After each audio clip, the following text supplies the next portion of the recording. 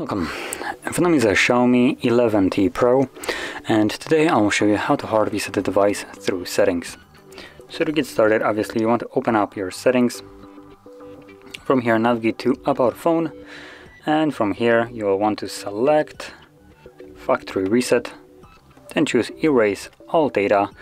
If you have some kind of screen lock, you will need to confirm it, and then you'll have the option to either back up your device or, without backing up, factory reset it. Now when you select factory reset, it does block you with this attention node. I just considering you to be completely inept individual, letting you know that this will remove all the data from the device.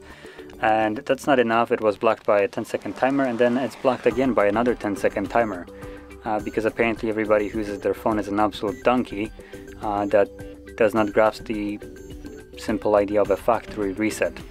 So once we get 20 seconds of our life wasted, we can tap on OK and actually begin the actual factory reset of the device, which will take about 2 minutes or so. So just be patient. While it's going through, it will just kind of go through it automatically without any additional steps needed. And once it's completed, you should then be greeted with the Android setup screen. So I'll be back once that is visible.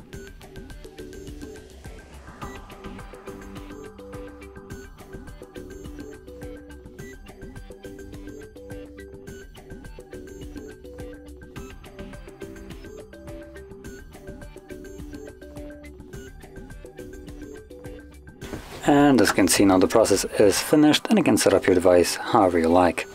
So if you found this very helpful, don't forget to hit like, subscribe, and thanks for watching.